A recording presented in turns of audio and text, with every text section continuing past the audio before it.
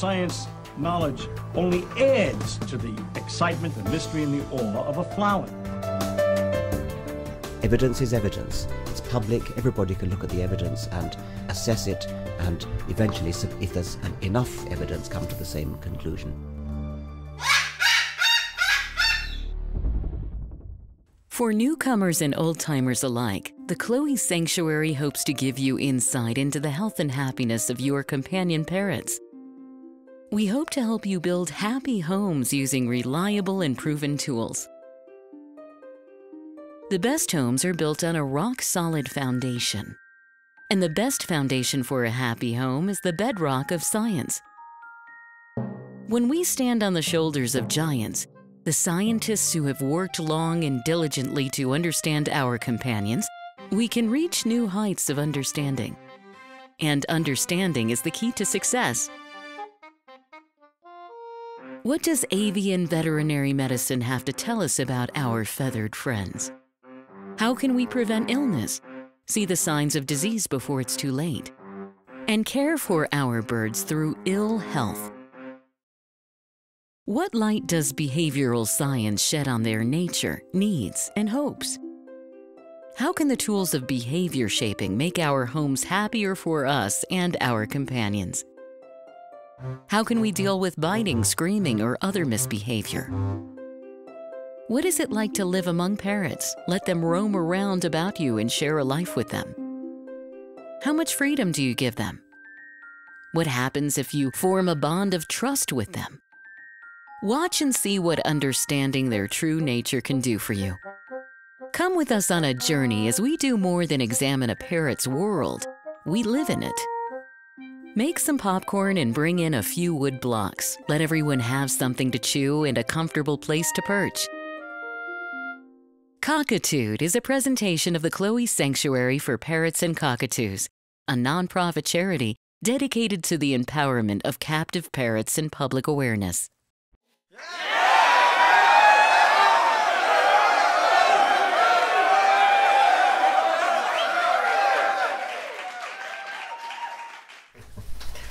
Hi, and welcome to Cockatude 40, Cockatoos with Attitude.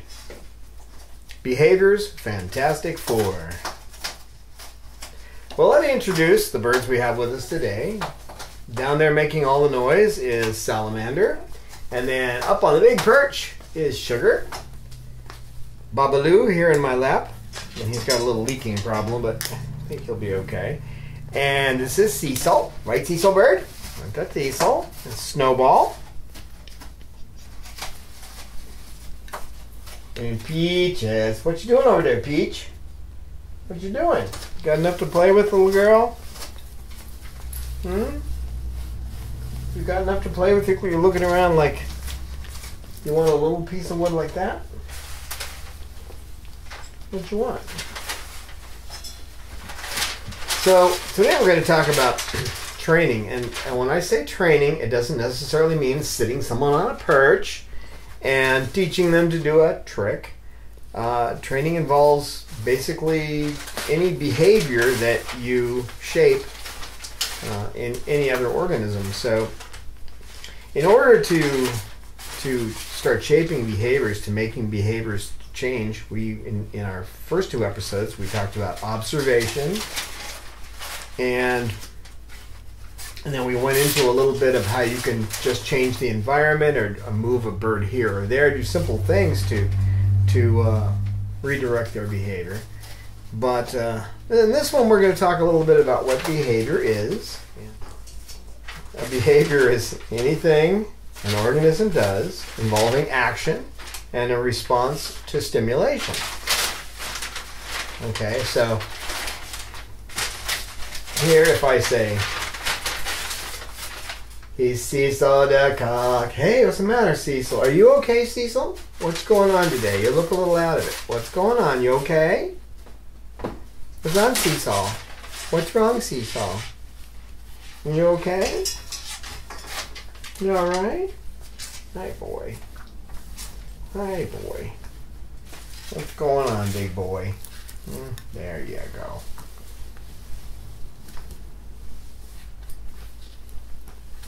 Now he got a little wired up there, and in response to my petting him and talking to him, he calmed down. Didn't you, Cecil? I'm going to try to intersperse little tricks as we're going along here. They're not really tricks. They're just they're methods that you can use to deal with certain situations. For one example, if I grab either his lower or his upper mandible, if you grab either one of them and hold on to it, you can't be bitten. Okay. And if you do it in a soothing way while you're talking to them, they don't generally mind. I'm not saying that about a new bird you're just approaching, but most birds you've been around for a while can get to a point where they don't have a problem with that. Snowball? Is that right, Snowball? Can I grab your beak, Snowball? Can I grab it? Yeah, see. So, basically, whatever actions you see from a bird, in response to stimulus, there's always some kind of stimulus around in the environment. That's a behavior. So when you can't say something, we discussed this before, but you can't say a bird is happy, or a bird is sad, or a bird is mean, or a bird is friendly. Those don't really mean anything. You can see a behavior. You can see him fluffing out his feathers. You can see him talking. Yes, I hear you talking. Yes, I do. Snowball. I know. Yeah, you tell him all about it. You tell him, okay? Yeah, you tell him. So, you've heard of reward training. Most people kind of, heard one way or another. They've heard a little bit about reward training. And basically, with reward training, you are giving someone positive reinforcement. But most people don't know what positive reinforcement means.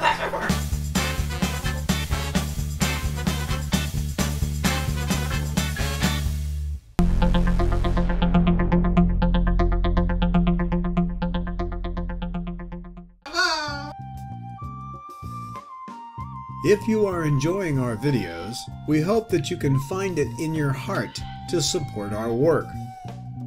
It costs between $25,000 to $30,000 a year to care for our flock of heartbroken and abused birds. Most of our birds came with feather destructive disorder. Even a basic exam with blood work costs $300. Medical emergencies cost us thousands a year. We are a non-profit, and donations are tax-deductible to the full extent of the law. We need your support. Birds deserve a happy and healthy life. Become our patron at www.patreon.com/Chloe Sanctuary to support us on a per-video basis, or donate at our webpage today.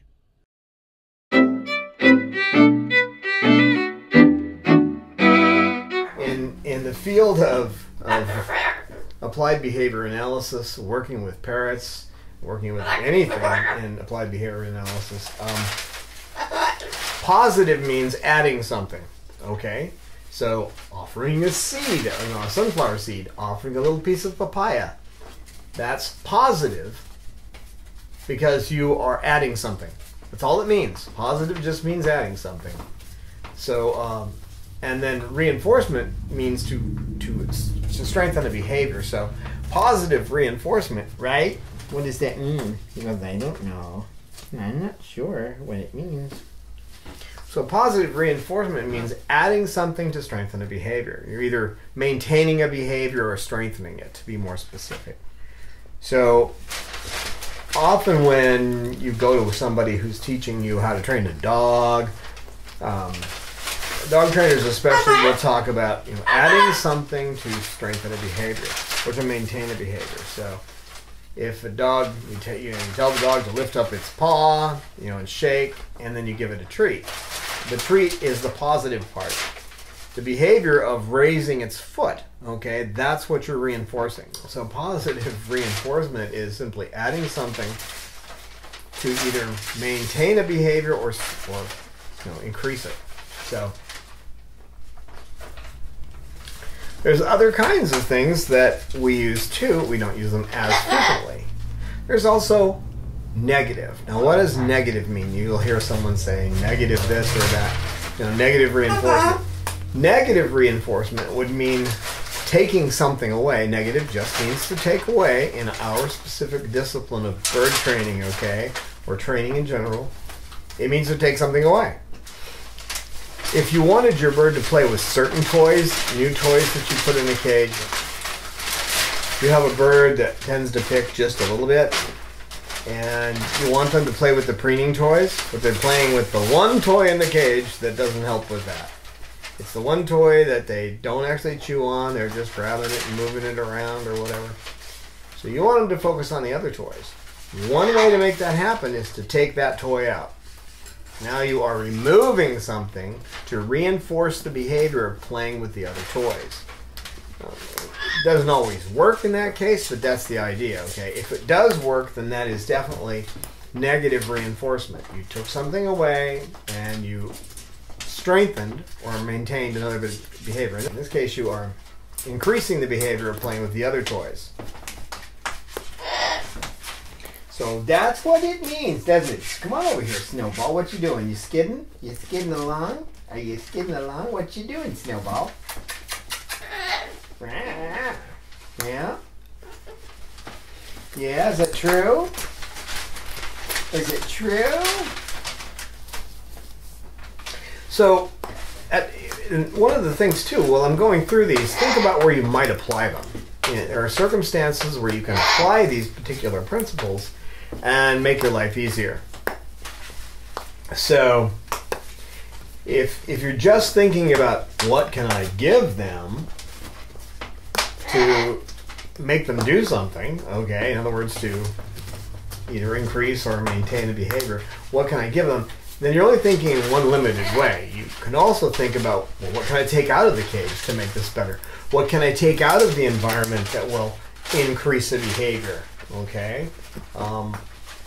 If they're always sitting in a box and they're not doing anything else, they're just digging around in the box, kind of like Salamander on the floor over there. He's just tearing up paper on the floor.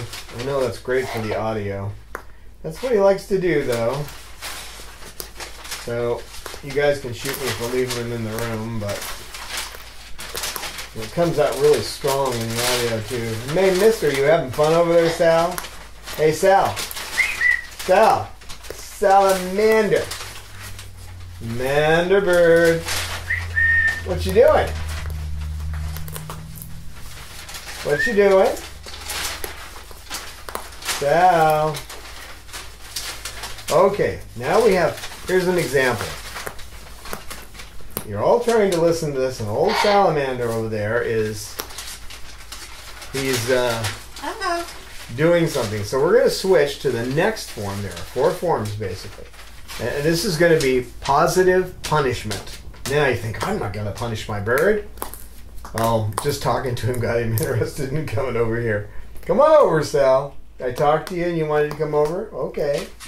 Hey, be nice. Come on, Sal. Leave him alone. Come on, Sal. Come on. It's okay. Come on up. Come on. That was nice. You led us right into the next part. You did the segue for us. Yes, you did. Very good. Very good. We also have positive punishment and negative punishment. So what in the world would positive punishment be? Well, punishment in the discipline of behavior analysis means it doesn't mean to hurt somebody. It doesn't mean that. What punishment means is to reduce a behavior. So if you're punishing a behavior, that simply means reducing it or getting rid of it.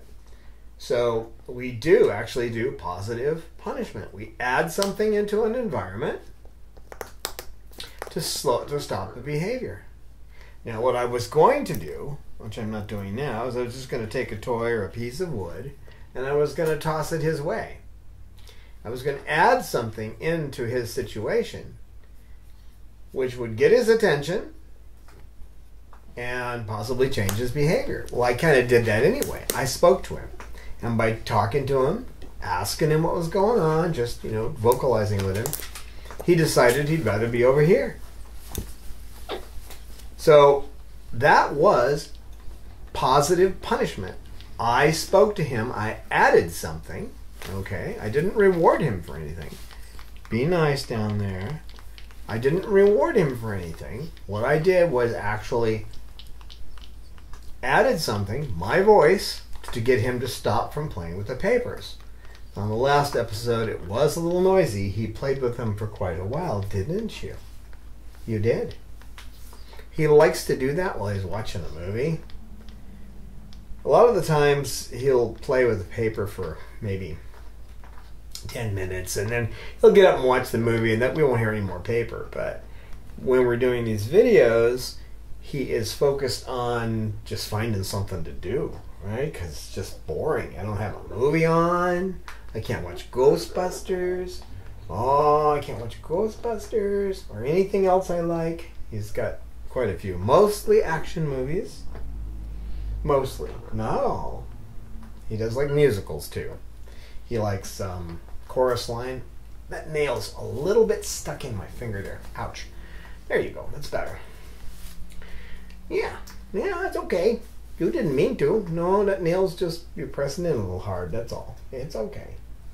Yeah, but you got it right back in the same spot again.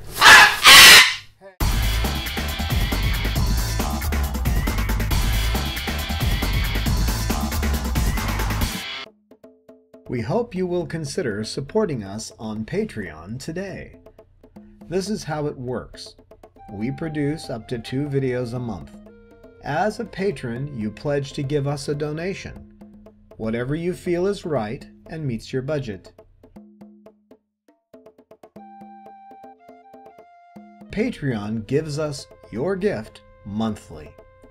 You can easily set a limit on how much you donate a month. You can change the amount of your pledge at any time.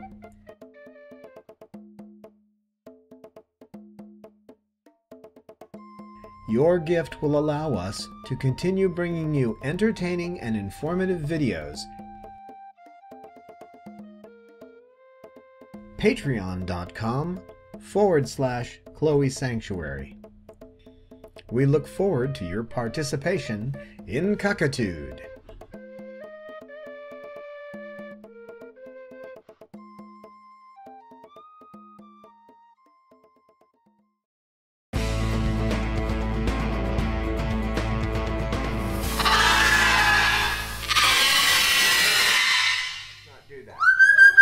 Let's not do that.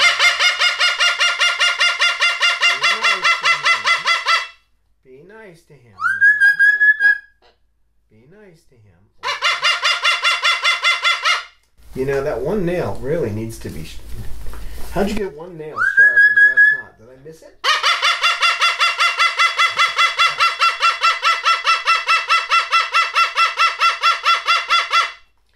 When this one gets to bobbing around and jumping around, it's a cloud of cockatoo dust.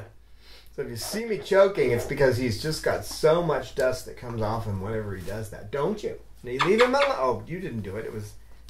You be nice to him. You be nice to him too. He's a good boy. He's a... Yes, Snowball. Yes.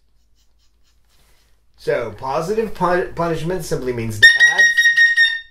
you tell him. Means to add something to reduce a behavior or extinguish it. Extinguish just means to get rid of it. So, and this is a good point to talk about extinguishment. If you're trying to get rid of a behavior like screaming, and you're trying to get rid of it by ignoring it, it's not going to work.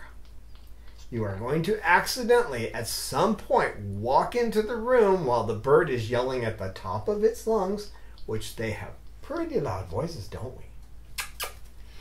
And the second you do, and you look over at them, that's it. You've just reinforced a higher volume and possibly more frequent sound. So you always have to pair that with adding something to the environment, whether it's ringing a bell or some particular thing. With him, I've been working on it, and it's working quite well. He picked up the sound from, I talked about this in the last video, he picked up that crying sound from her, amplified it 10 times, as if, now if I do this louder, I should get some attention.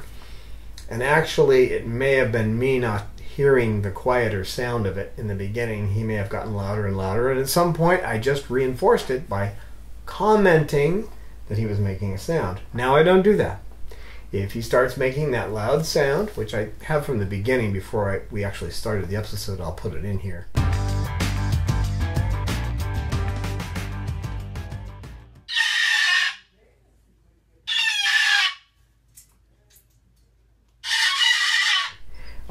If he starts making that crying sound, I don't listen to him.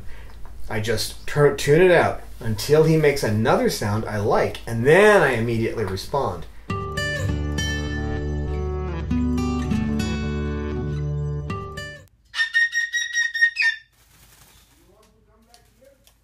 So now we're down to less than 5 minutes of that horrible sound, the one that came from Dumb and Dumber. I don't know how you learned that. Yes, I do, but, well.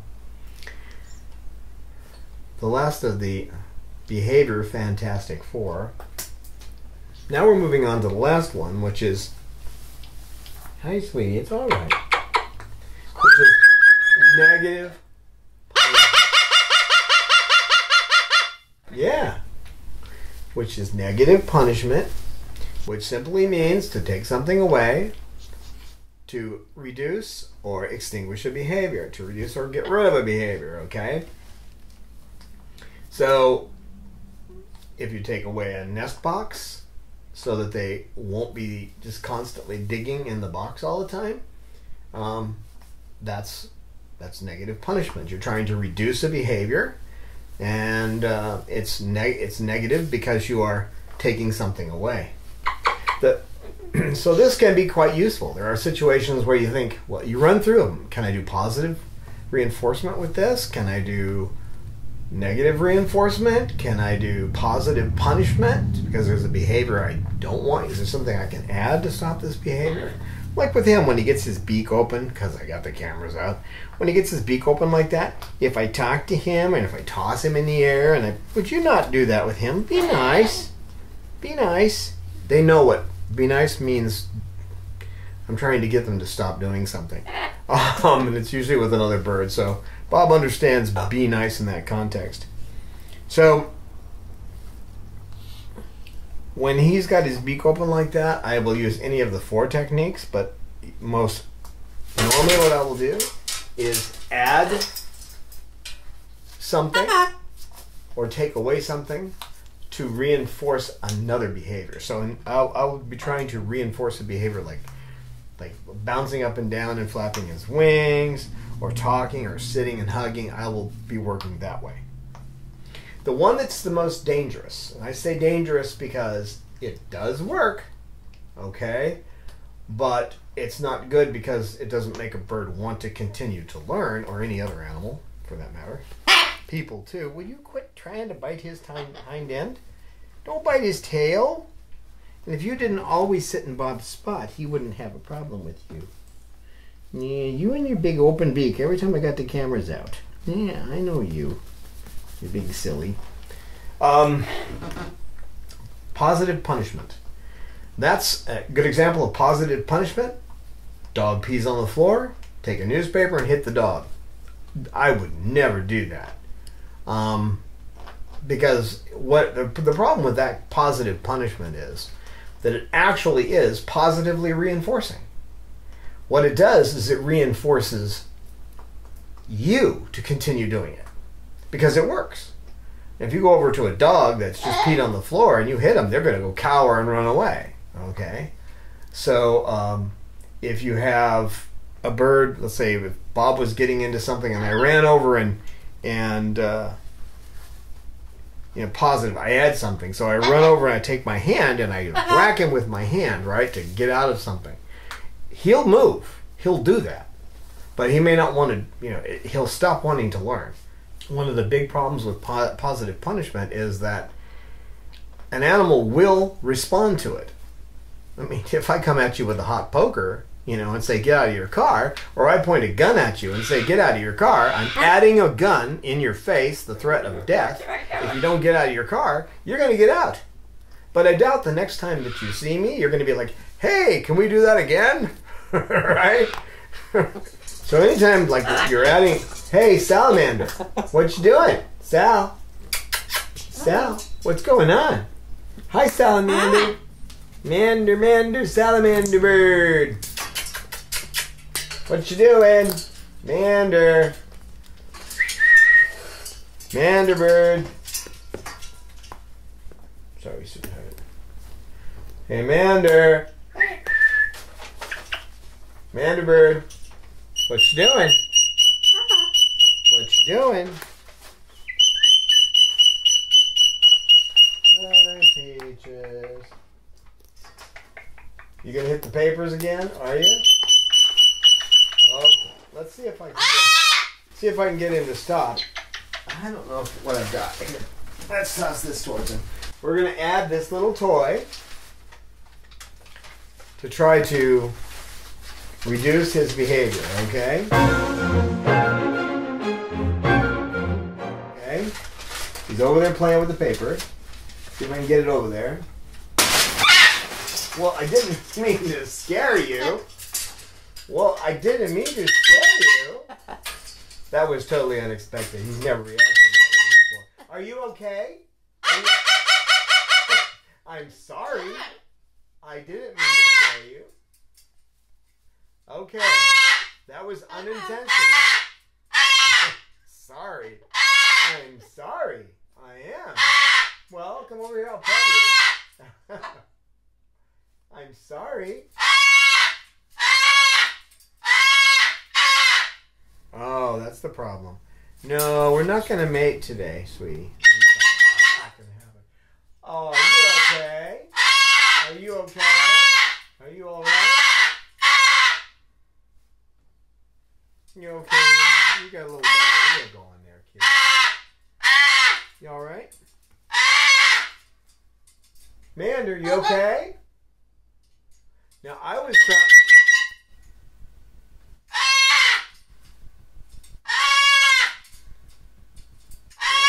That's a good example of how positive punishment can go wrong.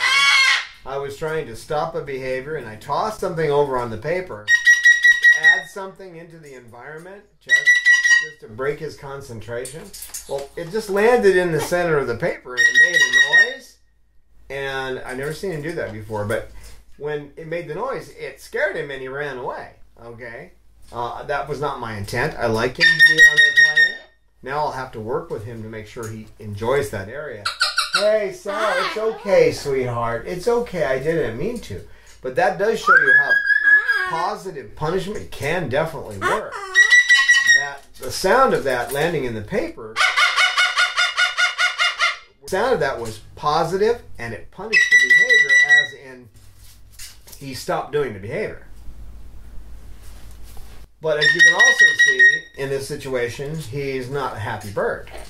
Okay? Are you? I'm sorry. You go play with the paper if you want to. It's okay. I know.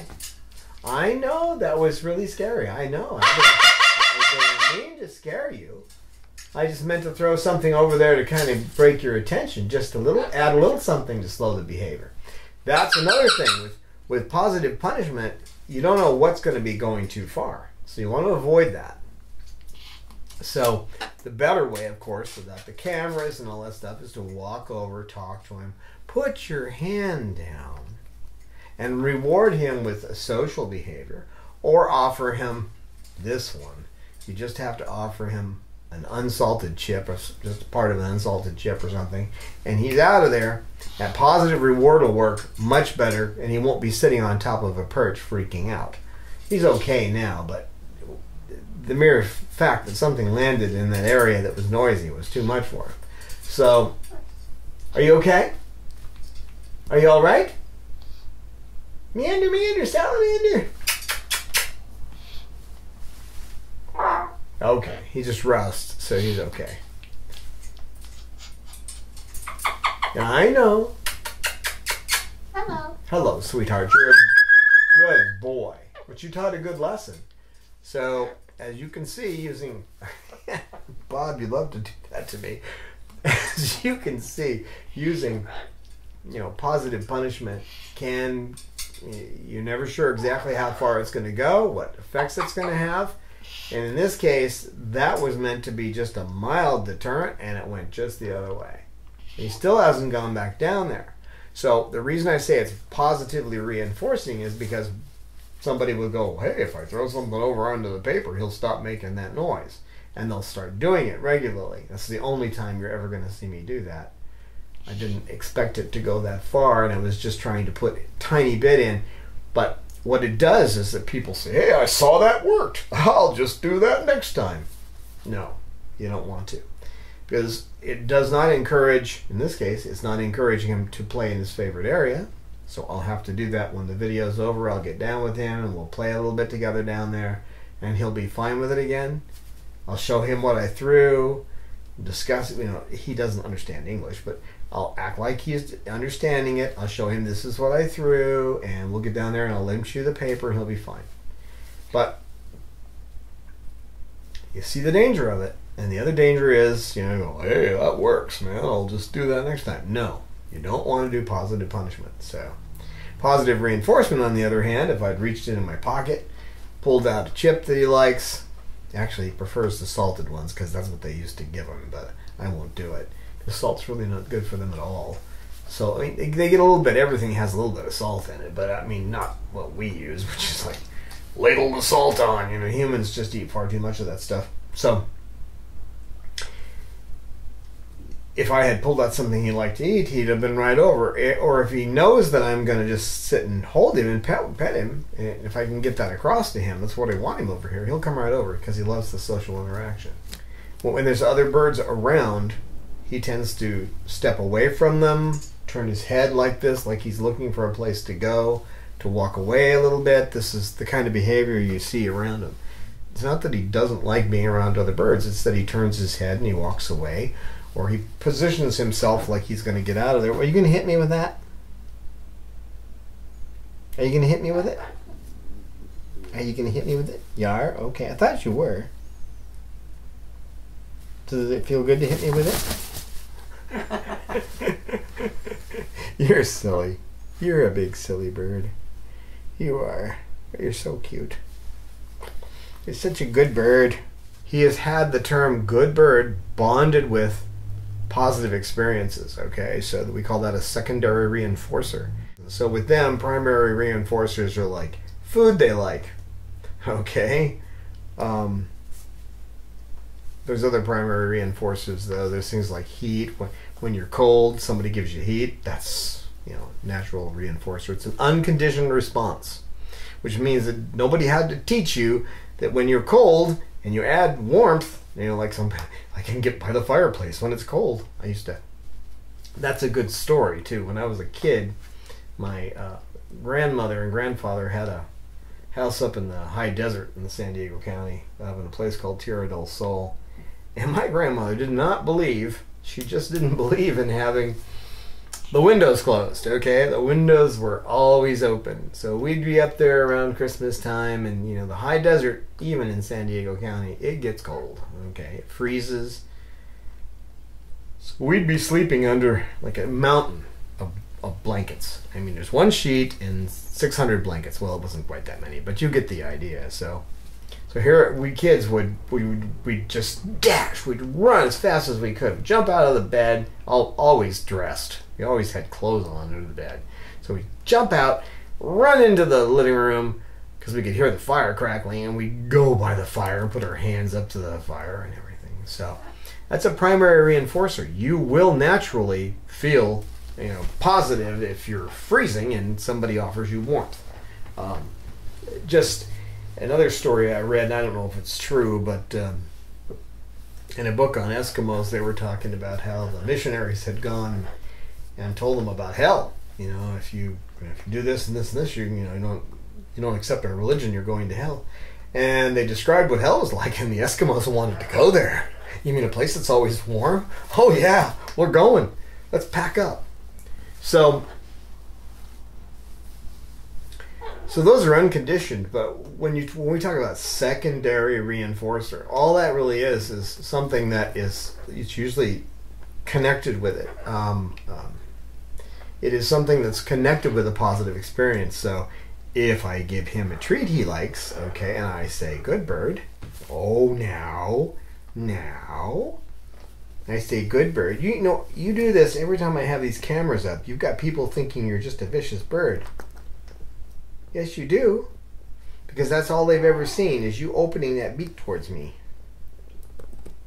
That's all. Well, we have some little videos that I've taken a few videos of him when there wasn't all this camera apparatus around. You can see how he doesn't normally like this, but you aren't normally like this. No, you aren't. The thing about primary reinforcers work, okay? But once you're got out of that bed and you run into the fireplace and you sit there and you finally get warm, if somebody were to say, hey, there's a warm spot over here, you don't care. So the primary reinforcer loses its effect. If I feed him a little piece of papaya, then a little piece of papaya, then a little piece of papaya, till he finally gets full, then the papaya doesn't work anymore. But good boy can work all the time, or good bird can work all the time, because it's associated with the feeling of getting that initial reinforcer, which you usually hear called a reward. That's really not the good name. It's a good name for it, and that's why specifically in behavior science it's called a reinforcer, because it's used to reinforce particular behaviors, as in strengthen them or maintain them. But good bird will work forever. It will work today, tomorrow. It will work for hours at a time. It's not as strong. If I'm talking to him and petting him and saying good bird, he responds to it. But if he sees a potato chip, unsalted potato chip, he's on it. I mean, that's the whole focus of it. Unless, of course, he's full. And he does get full, don't you? So, so basically there's four. Again, we'll go over it. There's four. And it's just simple. We'll go over the first terms first. See, let's go over the basic terms. Behavior. That's any action in response to a stimulus by an organism. So, whatever the stimulus is, if it's my finger in front of his face, which of course now, oh, there you go. See, there was a response to a stimulus, an obvious response, which most people would be horrified to see a bird go with a beak like that. But so that's a behavior. Then you have positive and negative. Hey, it couldn't be any easier. Add something positive, take something away negative. It's not like you have to be a rocket scientist to remember that. Adding or subtracting. Positive or negative. That's it. And then you have reinforcement and punishment. Reinforcement means to either increase or maintain a behavior. And are you falling asleep? Am I boring you? If I'm boring you, we're in trouble. If I'm boring the snowball, come here, snowball. Am I boring the snowball? Am I boring you? Am I, snowball? Snowball? Snowball? Snowball? He's just down there chewing on wood. So reinforcement is just maintaining or increasing a behavior, and punishment is just reducing a behavior or extinguishing it. Extinguishing a behavior means to get rid of it. Now, one of the things to remember, and it's something that I was taught in my classes on applied behavior analysis, the LLA course at behaviorworks.org from Dr. Friedman, is that if you reduce a behavior, okay, you've got this behavior punished to the point where it no longer exists. We call that an extinguished behavior. There will be a thing, we're going to use another big term, called resurgence. What does that really mean? It just means it's going to come back. In most cases, that behavior will return. If you already know that, when it happens, you don't go, oh, I worked so hard to get him to stop screaming. I worked so hard to get him to stop biting. I worked so hard to get him to stop chasing me when I'm wearing my shoes. Generally the same techniques you used, whatever method you used, positive reinforcement or whatever you used that got rid of the behavior before, will do it again. So you can, and it will take little time to do it. It'll usually be, if it took you, for example, we'll use, like it took you 10 days to train them not to do it before, it might be 1 or 2. You'll see a few times of resurgence, and then maybe a year or 2 later it might come back again. It'll go away just the same. Don't panic, okay? Just don't panic when that happens. That's normal. Resurgence is something that we see all the time. And the thing is, don't become disheartened when it does happen. You may even see it while you're training a behavior down, while you're punishing a behavior. You may see that behavior get weaker and weaker and weaker and just be sitting on the edge and then come back with a vengeance. No problem. It'll go down fast the next time. There may be exceptions, but I haven't seen one. Honestly. He used to be a screamer. Once in a while he starts it up. Usually within a day or 2 I've got that gone. He's almost done with his Dumb and Dumber sounds. The worst sound in the world. He's almost done with that. And it comes back at times. I just treat it the same way. Same thing. I ignore it, and he's going to make it. One thing about him is that he'll do it for a little while, and then he'll try something else. There is something, another principle of behavior that is key to everything you're ever going to train. Okay? All training is something called the extinction burst. Now, we talked about extinction. That means to get rid of something.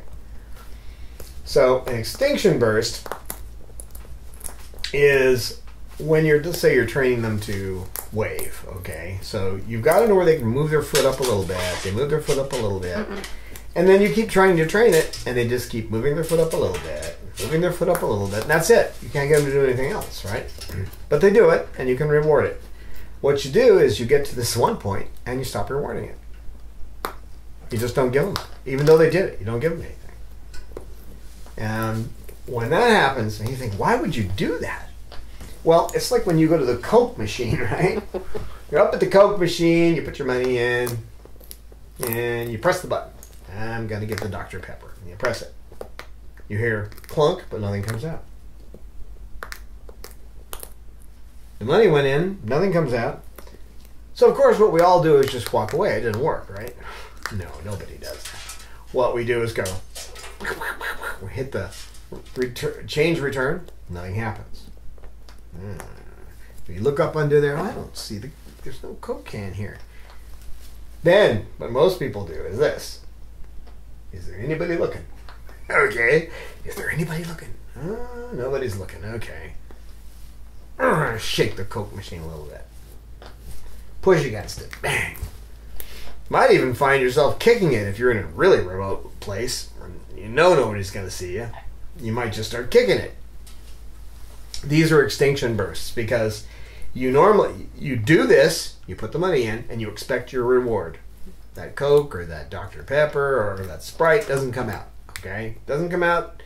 You didn't get your reward, so now you're going to do all kinds of different things. That's where we capture behavior. Because, you know, they're used to going like this and getting a treat, and then it doesn't happen, and then they're like, I'm doing it. I'm doing it. What do you want me to do? I'm doing it. I'm doing it. Bingo. Give them the treat right there. As soon as you see that hand waving. Often you'll go from that to that, but it may only be from here to, like, they've got their foot here, they get it up a little higher to there, and you reward it. Until finally you get it to where their foot's up here, and then they'll put it up and they'll start going like this. So you wait till they get it up there, okay, then you don't give them the reward, so they start moving it around. When they do this, maybe they only bring it down once, reward that. So now you've got going from here to here, reward. So they go up and do this.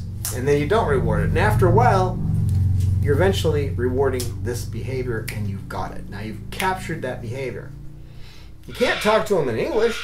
There's no way. They know a few words, and I've had people tell me they think their birds understand their language. It's not true. They understand our body language better than what we say. They do understand certain words. In context, they know what they mean. But not the way we think of them, but they know what they mean in their world according to the behaviors they see us do. So that extinction burst, okay, that moment of, I should be getting that Coke out of the can. You know, the Coke should have come in. I put the money in there. That's how you get them to do different behaviors. Once you've taught them something, you go up, and then after a while it gets easier, okay, as you're teaching them. You agreeing with me, Bob? Did you agree with me? Did you agree, Bob? Did you? Did you really agree with me? Yeah, I know he's in your spot. I know. There he goes. Don't fight. And why do you have to take over Bob's spot? Oh, you're such a love bug. You don't get people thinking you're not a love bug, because you are. You're a good bird. You're a good bird. So whenever you're training anything, if you're using positive reinforcement, negative reinforcement, you're using positive punishment, negative punishment, and whatever you're using, okay, and this is especially true of the positive reinforcement though, you're waiting for an extinction burst if you're trying to teach a more complex behavior, okay? You're not getting the reward. You get them to a certain point. They're not getting the reward they expect. So they start doing crazy stuff, trying to get it, and that's where you capture the next step. Don't try to push it to the ultimate. If you're trying to teach a bird to run over and drop a basketball into a little basketball hoop, you know, a little miniature basketball, don't expect them to, like, you know, you've got them to finally pick up the ball. Don't expect them to run over and drop the ball in the basket. If it happens, reward it. And flood it with the rewards, where normally if you gave them one little piece of papaya, give them one, give them another, give them another, give them like 5, because they did the whole behavior all the way across, dropped it in. Sometimes you may laugh, but sometimes it's that easy. Sometimes they get the idea and they go. They're smart. If they can figure out what you want, they'll do it to get that reward. And there's more reward to it than just the treat. Don't think that the reward, okay, in this case, it's the reinforcers, that little reward. Don't think that's all there is to it. They like the social contact. These are social animals. They want the social contact. So that's part of why they do it. And I know I've said this before. I've trained birds and put the treats down below the tray, and they won't go down and get them. They'll do the behavior. They'll work with me on the behavior, because that's more fun than going down and just eating the food that's in the bowl. They enjoy social interaction. So basically, the quick summary at the end, you should know what behavior is. It's any action, in our case, behavior is any action a bird does in response to a stimulus. Okay? And all of our actions are in response to some stimulus. You have the behavior Fantastic Four. Very nice, Chug Bird. Oh, Chug Bird. What you doing up there? One of these days you should come down and see us down here while we're doing the video. You know that? Hi, Snowball. Hello, Sal. Note that Sal's still up there. He's not down playing there. So a lot of people would indeed say, hey, the positive punishment works, so I'm going to do it again. Don't. I'm going to have to work with him to get him to play in his normal area now, because he's nervous. That sound just spooked him. Unintentional. Didn't mean to do that. We do unintentional ones like that, that positive punishment. We do that without even realizing. And I was actually aiming where he could see the toy, and, you know, my aim sucks. Oh, it really does. I did not play basketball when I was in school. No, I did not. Did I, Cecil? Cecil says, no, you did not. You did not. You did not. Oh, you big silly. You're just being silly. You're being silly. Snowball. Snowball. So, positive punishment. Let's see. Positive reinforcement. Negative reinforcement. Positive punishment. And negative punishment. Don't forget the extinction burst. Okay?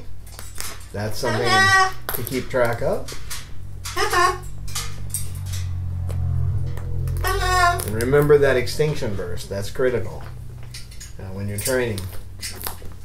And that extinguishing by itself doesn't work. You need to pair it with something else. So if you pair it with any other behavior, anything else, you hear them make one sound, you don't want them to squawk, you have a certain sound you don't want them to make, you ignore it. As soon as they make, if they make lots of sounds, pick another sound, any other sound, and acknowledge that.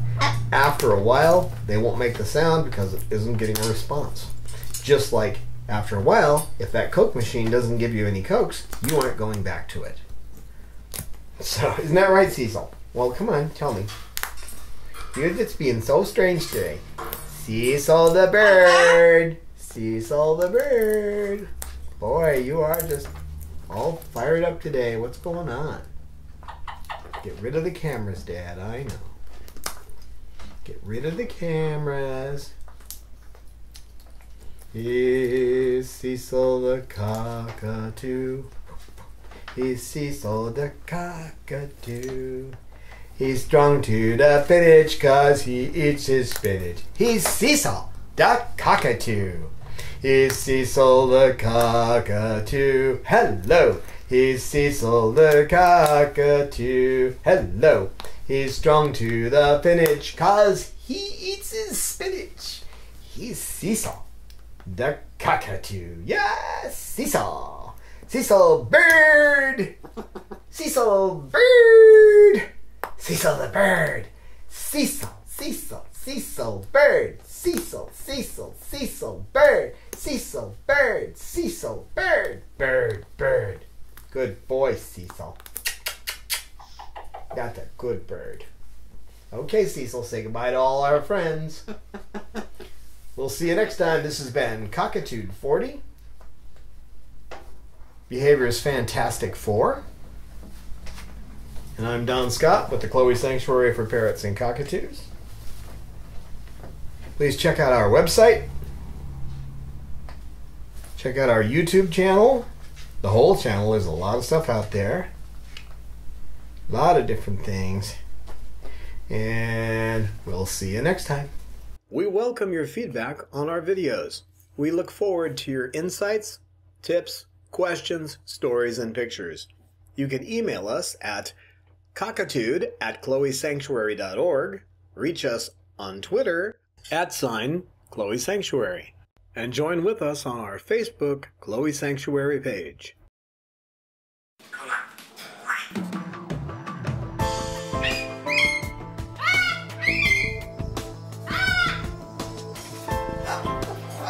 Science knowledge only adds to the excitement, the mystery, and the awe of a flower.